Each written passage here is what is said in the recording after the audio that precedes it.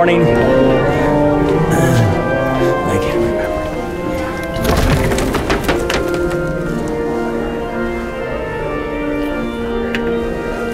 I can't remember. Good morning, good morning. Good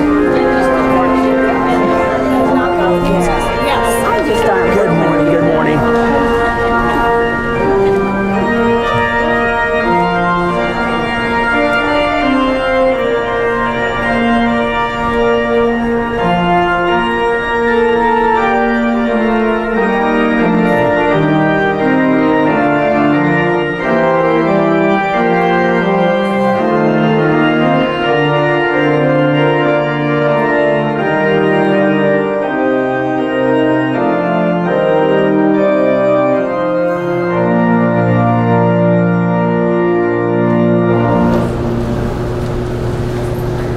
Lord God and Heavenly Father, for this beautiful morning that you've given to us, we thank you. I thank you.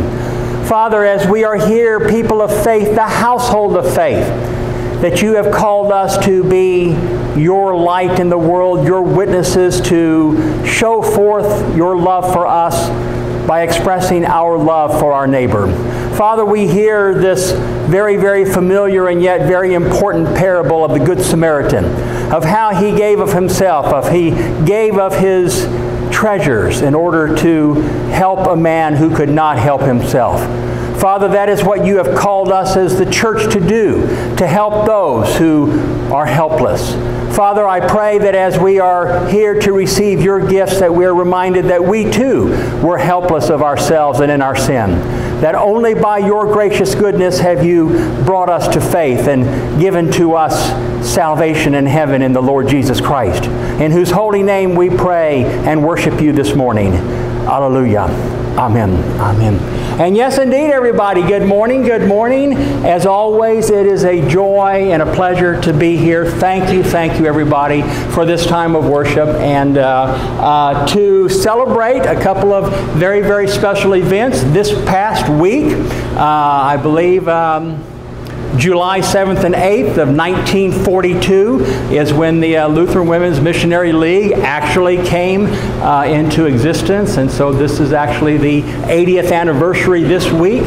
And also to remember that the National Youth Gathering, some 18,000 teenagers and adults are gathered down in Houston for the Synods National Youth Gathering, a big event, and you can go online and watch the sessions when they're meeting in the ballpark where the Astros play. I don't know the name of that park, but that's where they are. And so we pray that a lot of lives will be touched. A lot of kids will grow in their faith and in their knowledge and understanding of the Lord, and very thankful for that. So with that then, dear friends, let's begin our worship. We'll sing the opening hymn, which is hymn number 660.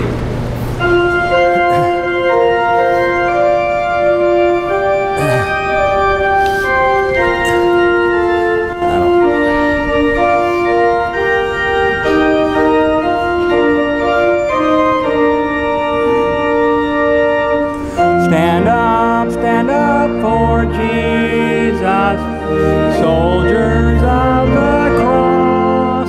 Lift high his royal banner, it must not suffer loss.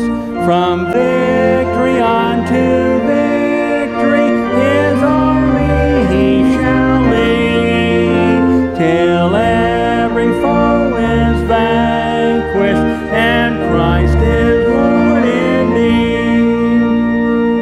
Stand up for Jesus, the trumpet call obey. Stand forth in mighty conflict in this his glorious day. Let all his faithful serve him against unnumbered foes. Let courage rise with danger and strength to strength oppose. Stand up for Jesus, stand in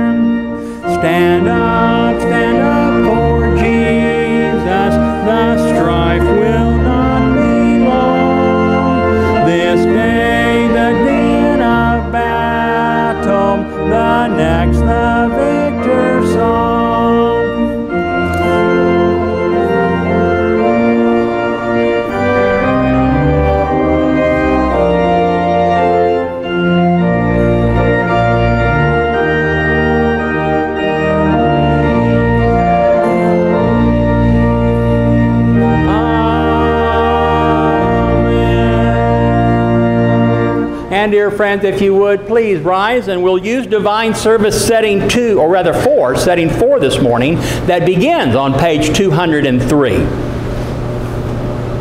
In the name of the Father, and of the Son, and of the Holy Spirit. Amen. Our help is in the name of the Lord, who made heaven and earth. If you, O Lord, kept a record of sins, O Lord, who could stand? But with you there is forgiveness, therefore you are feared. Since we are gathered to hear God's word, call upon Him in prayer and praise, and receive the body and blood of our Lord Jesus Christ and the fellowship of this altar. Let us first consider our unworthiness and confess before God and one another that we have sinned in thought, word, and deed, and that we cannot free ourselves from our sinful condition. Together as His people, let us take refuge in the infinite mercy of God, our Heavenly Father, seeking His grace for the sake of Christ, and saying, God, be merciful to me, a sinner. Almighty God, have mercy upon us, forgive us our sins, and lead us to everlasting life. Amen. Almighty God in His mercy has given His only Son to die for you, and for His sake forgives you all of your sins. As a called and ordained servant of Christ, and by His Holy Spirit, I therefore forgive you all of your sins, in the name of the Father, and of the Son, and of the Holy Spirit. Amen. Amen.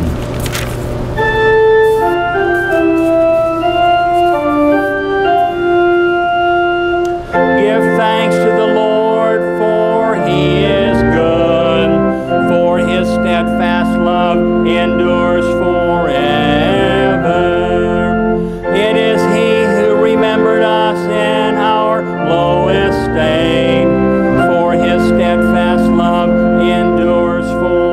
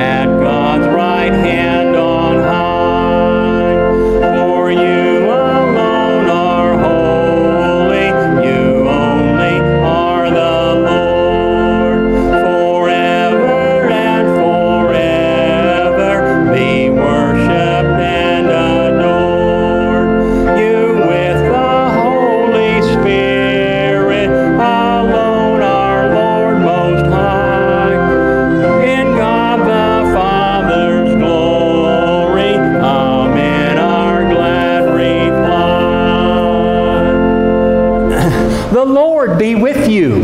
And also with you. Let us pray.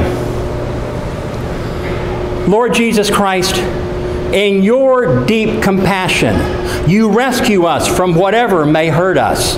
Teach us to love you above all things and to love our neighbors as ourselves. For you live and reign with the Father and the Holy Spirit, one God, now and forever. Amen. Amen. Dear friends, please be seated. Thank you.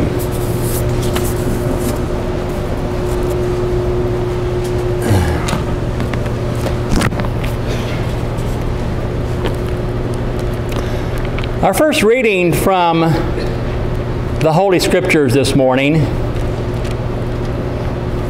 is from the book of Leviticus in chapter 19, and I begin with verse 9.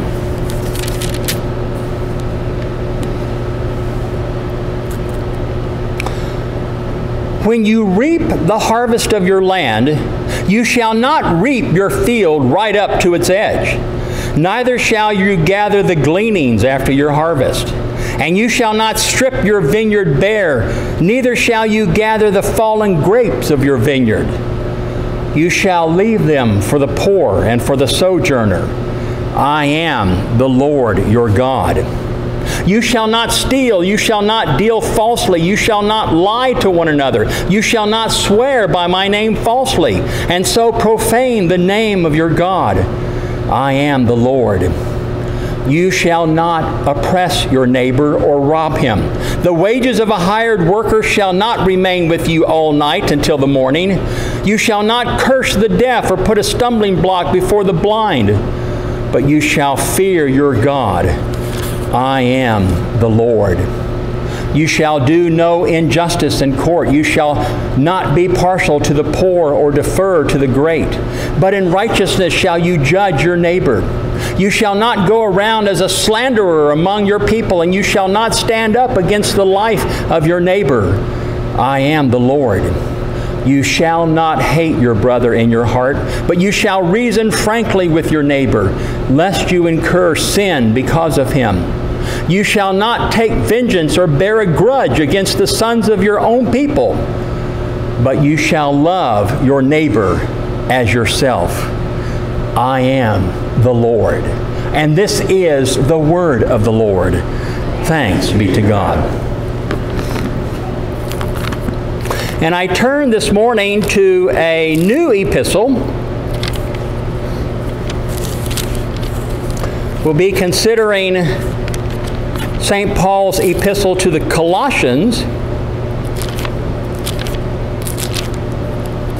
And I read this morning from Colossians chapter 1. And I begin with verse 1. Paul, an apostle of Christ Jesus by the will of God, and Timothy our brother, to the saints and faithful brothers in Christ at Colossae, grace to you and peace from God our Father.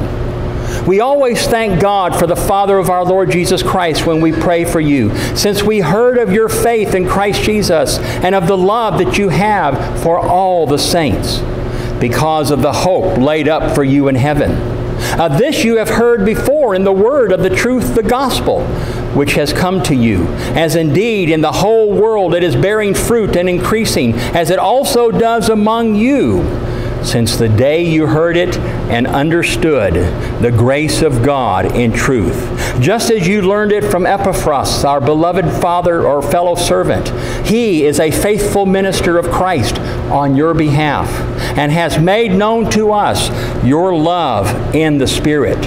And so from the day we heard, we have not ceased to pray for you, asking that you may be filled with the knowledge of His will in all spiritual wisdom and understanding, so as to walk in a manner worthy of the Lord, fully pleasing to Him, bearing fruit in every good work, and increasing in the knowledge of God, being strengthened with all power according to His glorious might, for all endurance and patience with joy, giving thanks to the Father who has qualified you to share in the inheritance of the saints in light.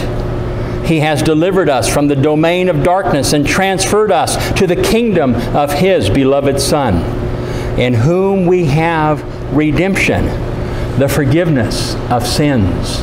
And this is the word of the Lord. Thanks be to God. And dear friends, let us rise as we read from the gospel of our Lord.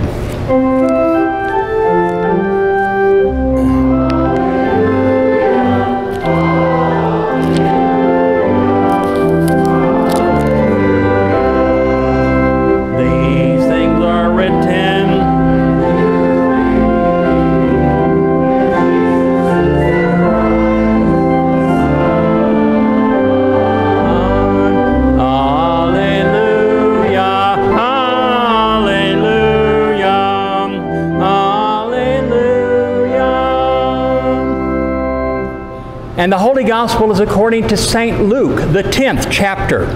Glory to you, O Lord. And I begin with verse 25.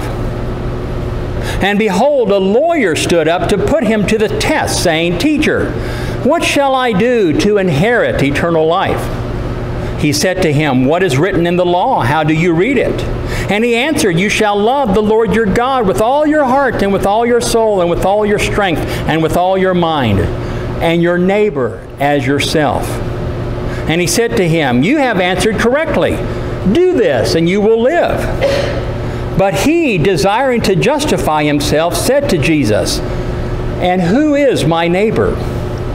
Jesus replied, A man was going down from Jerusalem to Jericho, and he fell among robbers who stripped him and beat him and departed, leaving him half dead. Now by chance a priest was going down the road, and when he saw him, he passed by on the other side. So likewise a Levite, when he came to the place and saw him, passed by on the other side. But a Samaritan, as he journeyed, came to where he was, and when he saw him, he had compassion. He went to him and bound up his wounds, pouring on oil and wine. Then he set him on his own animal and brought him to an inn and took care of him.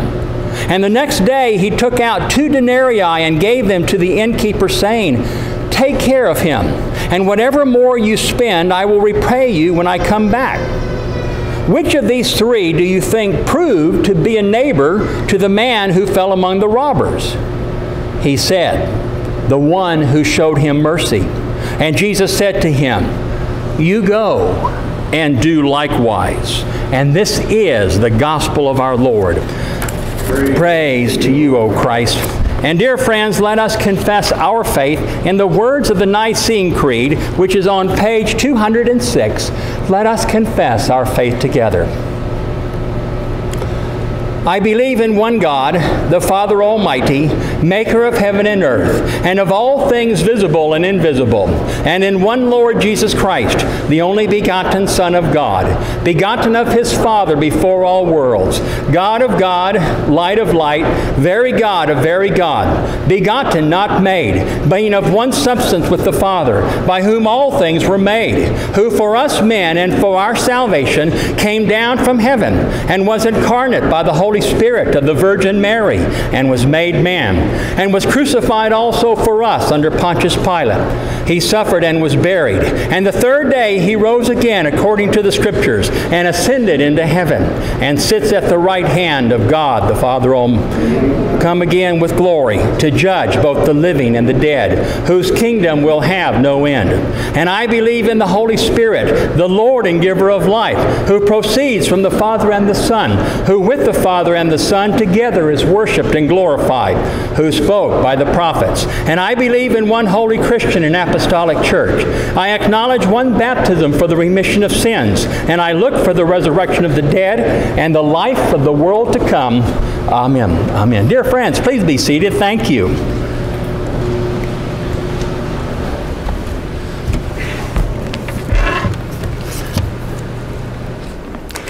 Dear friends in Christ, this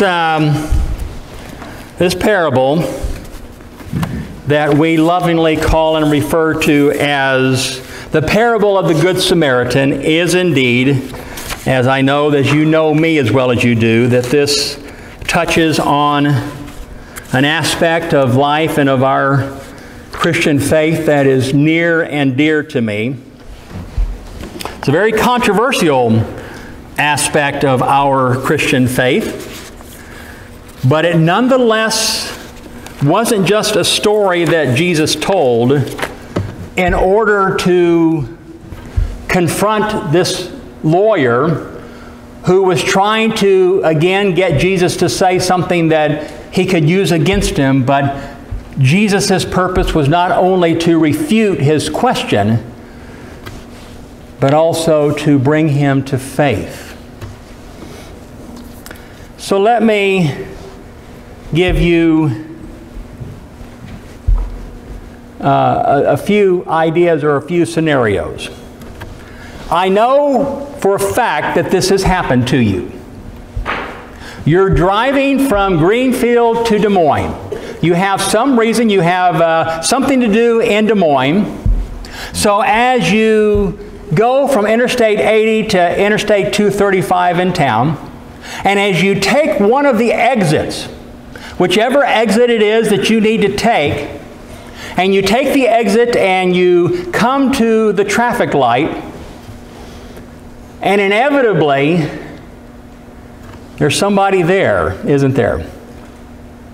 Right at the intersection, holding a beat-up piece of cardboard that says, "Homeless veteran. Any help is appreciated."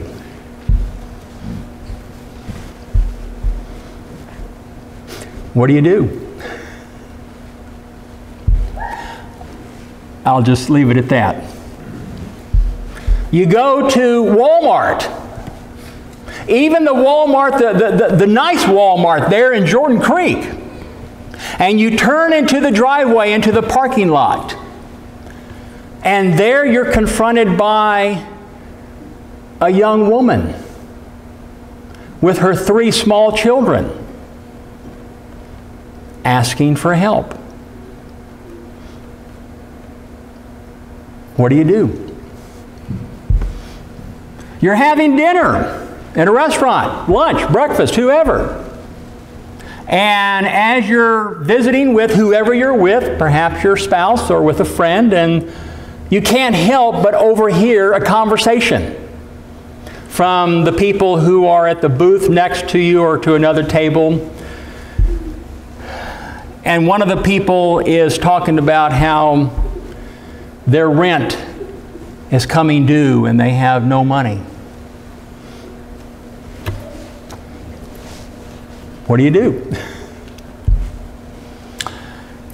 What I think makes this a controversial aspect of our Christian faith is because it does tug on our heart.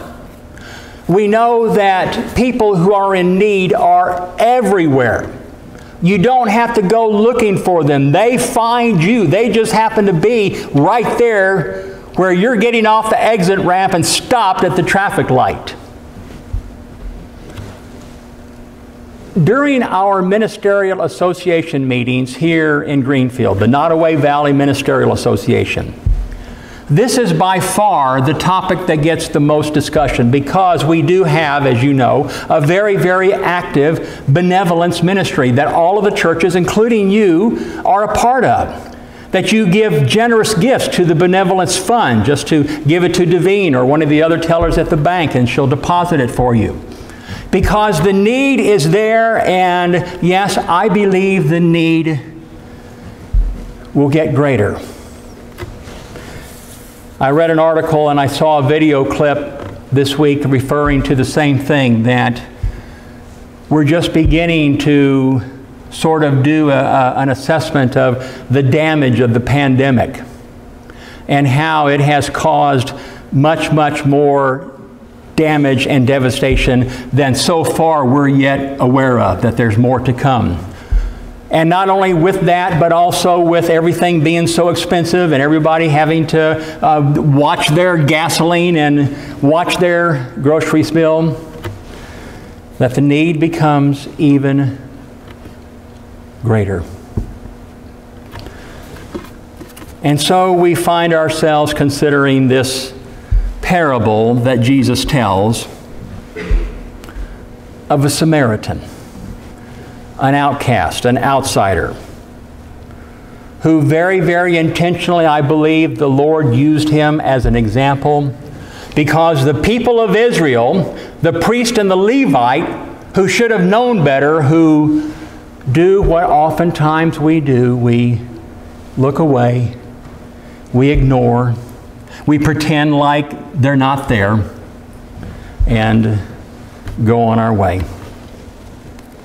But the Samaritan who sees him, and what does he find? He finds a man half dead, totally and completely unable to do anything for himself. And that's a key. That's a significant point. That he is totally dependent upon the benevolence, the gracious goodness of this stranger who does what it takes to not just approach him, not just attend to him, but to do what is necessary to restore him to health and life. And whatever the cost may be, he was willing and said and did pay that cost.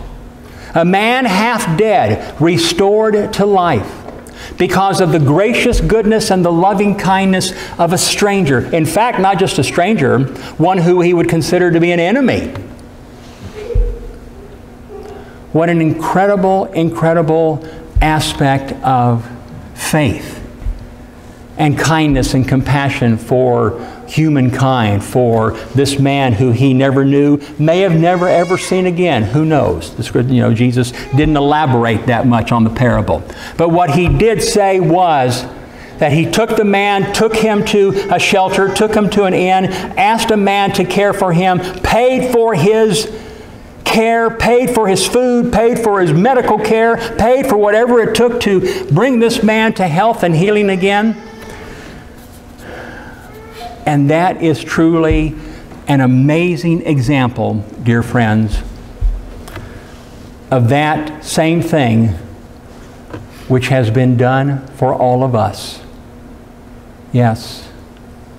We who could do nothing on our own behalf as far as our relationship with God. We were, as St. Paul says and writes, we were spiritually dead to our sin. There was nothing that we could do. There was nothing that we can contribute. We can't even hold our hand out. Rather, it is truly and totally by God's gracious benevolence, His loving kindness, that He has done everything for us. He has brought us from spiritual death to eternal life in His Son and our Savior, Jesus Christ.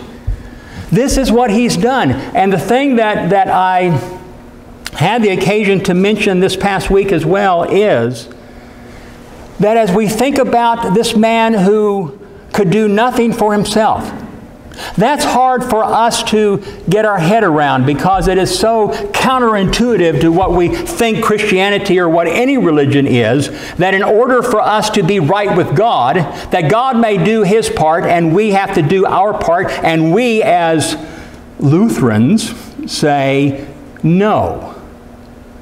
We are like this beat-up, half-dead man. There is nothing we can do. Thanks be to God and our Lord Jesus Christ that He is the Good Samaritan, the stranger, literally the enemy for those who live in their sin. And yet He has done everything to bring us life, health, spiritual health, as well as the joy and the peace that we have in our temporal health in terms of our lives here on earth. It is truly it's a paradox, yes. Again, it doesn't make sense because our own humanity wants to always fall back and say that I have what I have because I worked hard for it, and yes, that's true. And thanks be to God that He has given to us health and strength and wisdom and skills to do amazing things, but to know that for many people that's just simply not the case. They need our help. And even for those occasions where tragedy may come and knock us on our feet, that we can do nothing without the help of others. We truly are, dear friends, we are unique as the Christian faith, as the Christian church, to reach out, to help, to serve, to be benevolent, to show forth God's loving kindness in our lives and how we carry forth ourselves, how we relate both to our friends as well as to total strangers,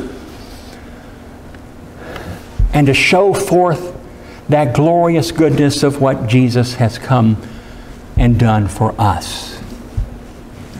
Jesus said in Matthew 25 that the least as you've done to these my brethren, you have done unto me.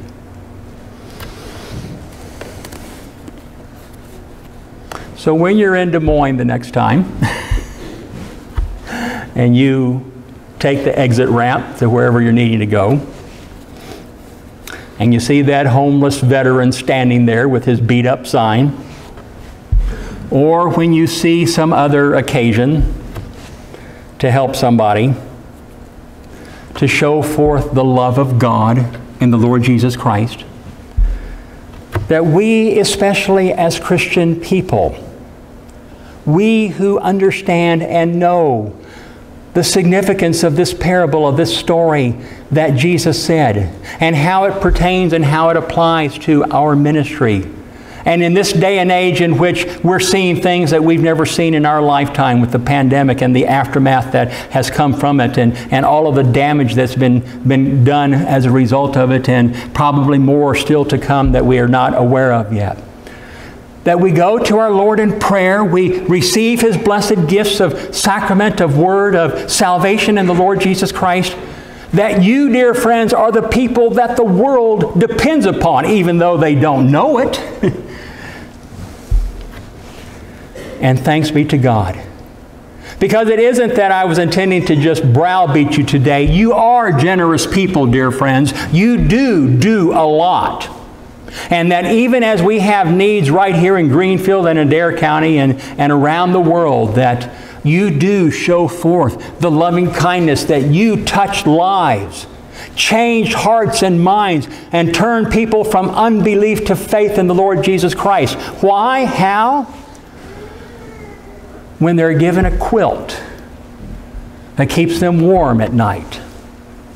Lutherans have that reputation, by the way, if you haven't heard this before. Lutherans keep the world warm. And that really is true. Just to mention for a couple of items here to, again, reiterate what I said earlier, that congratulations and happy anniversary, ladies of the Lutheran Women's Missionary League, back in July 7th and 8th of 1942 during the war.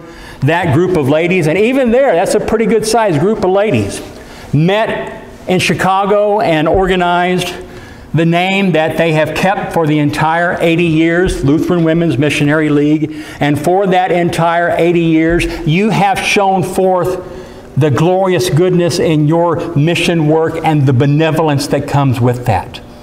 You have touched the lives of millions of people. Thank you, dear ladies. Thank you for your glorious goodness in putting into action what the parable of the Good Samaritan serves to show us. Again, as I mentioned, just because it is important that our Synods National Youth Gathering down in Houston, I pray for the mosquitoes down there and the heat that they'll have to contend with, but all of their venues are all air conditioned, and so hopefully they won't have to be outside for very long. That some 18,000, that's the number we hear, some 18,000 kids and their adults, leaders, are gathered in Houston. Over 400 kids and adults are there from our own district, Iowa District West, and so we pray for great things to happen during that time. They meet until next Wednesday. And so we keep the young people in our prayers and their adult leaders. And so we persevere. We continue.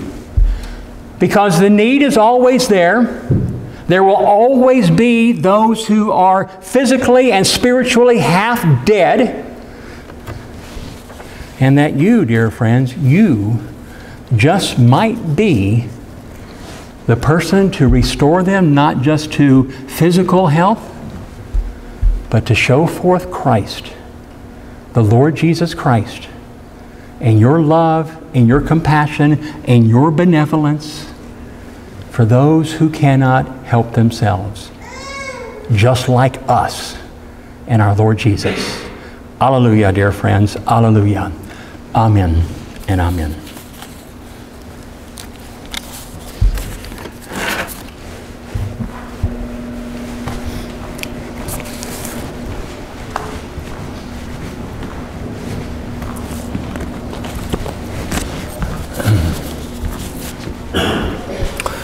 Lord God and Heavenly Father, Lord, you have so richly and abundantly blessed us. Father, you have given to us that which we cannot give to ourselves. You've given to us the saving faith that looks to the cross and there sees and finds our Savior, the Lord Jesus, who gave His life for us, to redeem us, to pay for our sin, a debt we could not pay for ourselves. And that you have blessed us now with faith and forgiveness and heaven and eternal life. That as we prepare to partake of the Blessed Sacrament, that here again we receive your gifts of word, of sacrament, of faith, of forgiveness, of salvation. All of this that we could not do for ourselves, that you have done for us. Father, we do ask for your special blessings to be with the ladies of our Synod of the Lutheran Women's Missionary League as they celebrate their 80th anniversary this week, to thank you for their glorious mission-minded goodness and for all they have done for these 80 years to touch the lives of people literally around the world. And we rejoice with that and ask for you to continue to bless them as they carry forth with their mission-minded work. Lord, we ask for your special blessings as well, to be with the youth of our church that are gathered in Houston, to be with their leaders, that as they hear the proclamation of salvation in the Lord Jesus Christ, that they may grow, as St. Paul writes in his letter to the Colossians, to grow in their knowledge and their understanding as well as in their faith in the Lord Jesus. And that in His holy name we pray and thank you. Alleluia. Amen and amen. And dear friends, the service of the sacrament begins on page 208. The Lord be with you and also with you. Lift up your hearts. We lift them to the Lord. Let us give thanks to the Lord our God. It is right to give Him thanks and praise.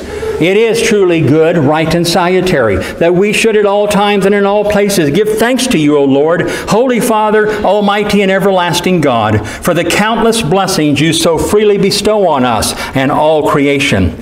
Above all, we give thanks for your boundless love shown to us when you sent your only begotten Son, Jesus Christ, into our flesh and laid on Him our sin, giving Him into death that we might not die eternally, because He is now risen from the dead and lives and reigns to all eternity. All who believe in Him will overcome sin and death and will rise again to new life. Therefore, with angels and archangels and with all the company of heaven, we laud and magnify your glorious name, evermore praising you and singing.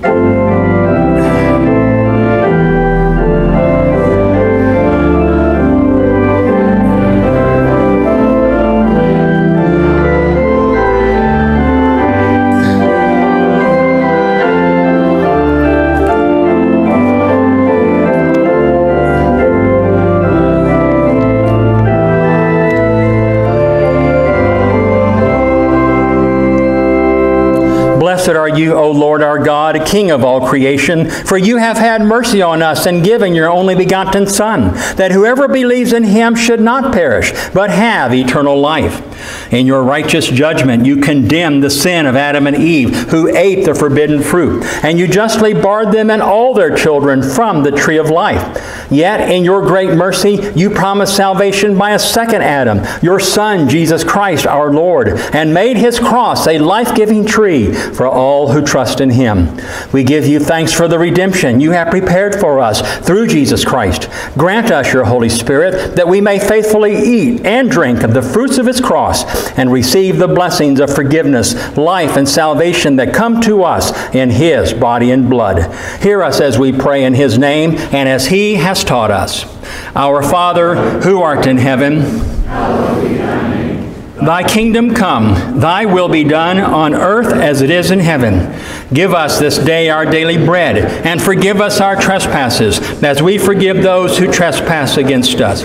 And lead us not into temptation, but deliver us from evil. For thine is the kingdom, and the power, and the glory, forever and ever. Amen. Our Lord Jesus Christ, on the night in which he was betrayed, took bread, and when he had given thanks, he broke it, and gave it to his disciples, and said, "Take and eat, for this is my body, which is given for you. Do this in remembrance of me." And in the same way also he took the cup after supper, and when he had given thanks, he gave it to them as well, and said, "Drink from this cup, all of you, for this is the New Testament which is in my blood, and is poured out for you for the forgiveness of sins.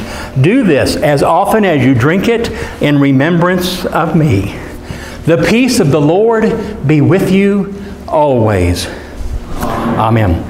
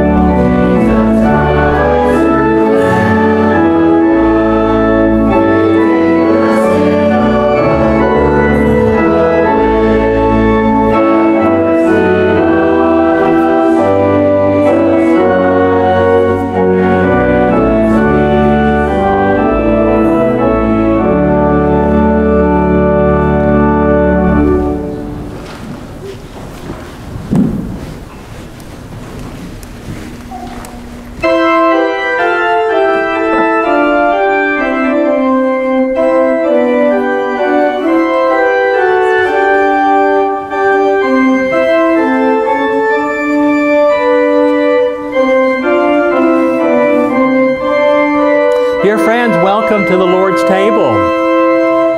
Take and eat, for this is the true body of our Lord and Savior Jesus Christ, which is the bread of heaven and is given for you.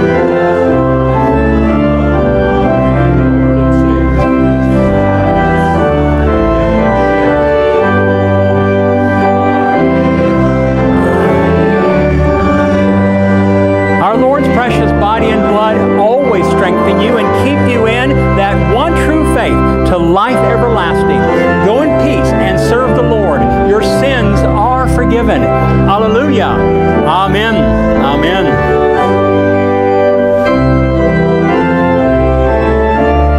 Dear friends, welcome to the Lord's table. Take and eat, for this is the true body of our Lord and Savior Jesus Christ, which is the bread of heaven.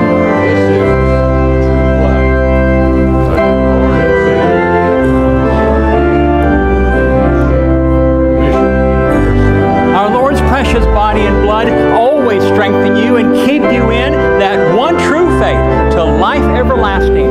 Go in peace and serve the Lord. Your sins are forgiven. Hallelujah. Amen. Amen.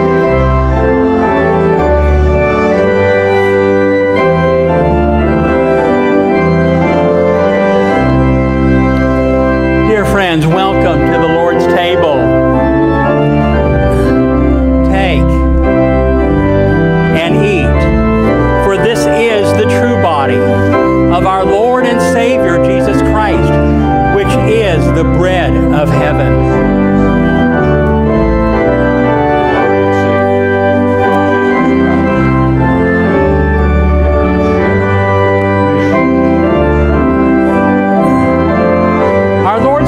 Body and blood always strengthen you and keep you in that one true faith to life everlasting.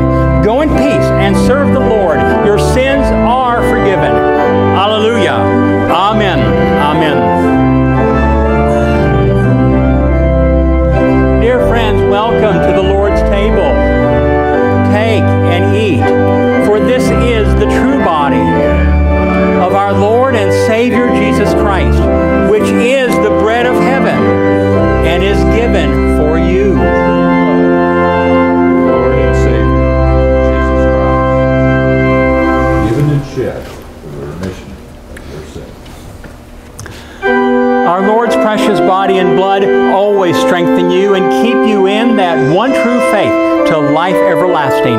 Go in peace and serve the Lord. Your sins are forgiven. Hallelujah. Amen. Amen.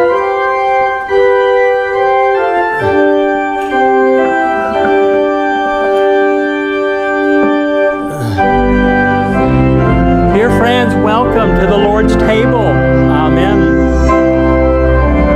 Take and eat, for this is the true body of our Lord and Savior Jesus Christ, which is the bread of heaven and is given for you.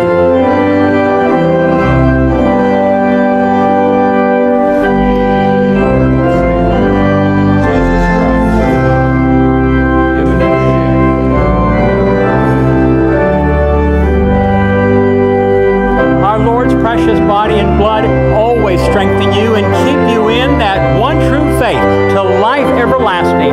Go in peace and serve the Lord. Your sins are forgiven. Hallelujah. Amen. Amen.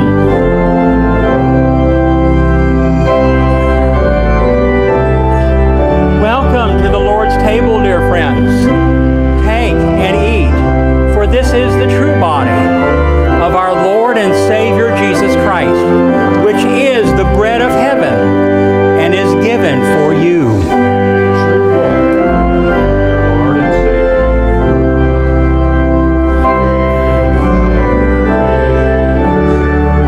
Our Lord's precious body and blood always strengthen you and keep you in that one true faith to life everlasting. Go in peace and serve the Lord. Your sins are forgiven. Hallelujah. Amen. Amen.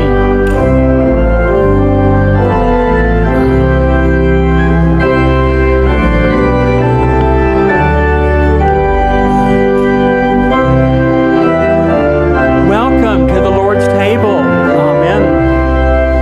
Take and eat, for this is the true body of our Lord and Savior Jesus Christ. Take and drink. This is the true blood of your Lord and Savior, Jesus Christ, given and shed for the remission. Our Lord's precious body and blood always strengthen you and keep you in that one true faith to life everlasting. Go in peace and serve the Lord. Your sins are forgiven. Hallelujah. Amen and amen.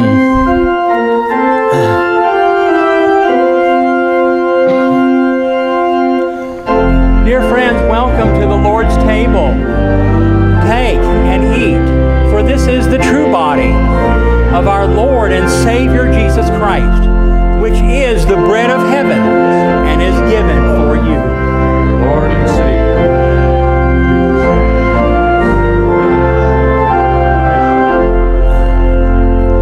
Our Lord's precious body and blood always strengthen you and keep you in that one true faith to life everlasting.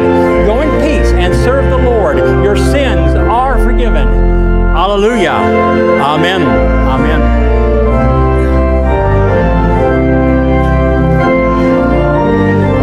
Dear friends, welcome to the Lord's table. Take and eat, for this is the true body of our Lord and Savior Jesus Christ, which is the bread of heaven and is given for you. And the Lord bless you and keep you in your baptism. And the Lord bless you and keep you in your baptism. Amen. Amen. Take and eat the body of Christ.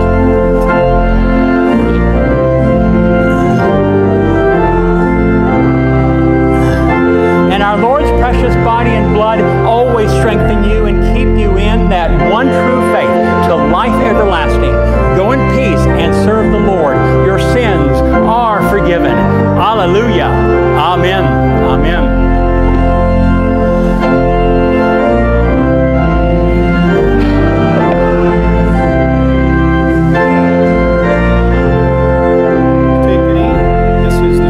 Of our Lord and Savior, Jesus Christ, given into death for your sins. Take and drink. This is the true blood of our Lord and Savior, Jesus Christ, shed for the forgiveness of your sins. May the true body and the true blood of our Lord and Savior, Jesus Christ, strengthen and preserve you in one true faith to life everlasting. Go in peace. Amen. Amen.